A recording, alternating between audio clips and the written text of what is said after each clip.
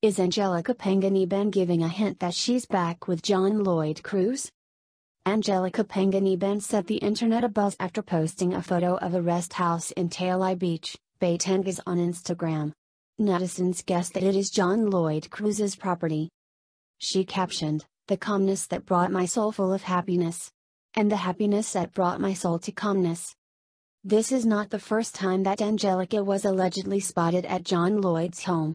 Previously, the actress posted a photo of her, wearing a pair of shades that has a reflection of a pool with an infinity sign. The pool was rumored to be John Lloyd's.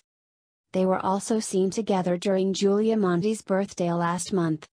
Is Angelica Panganiban giving a hint that she's back with John Lloyd Cruz?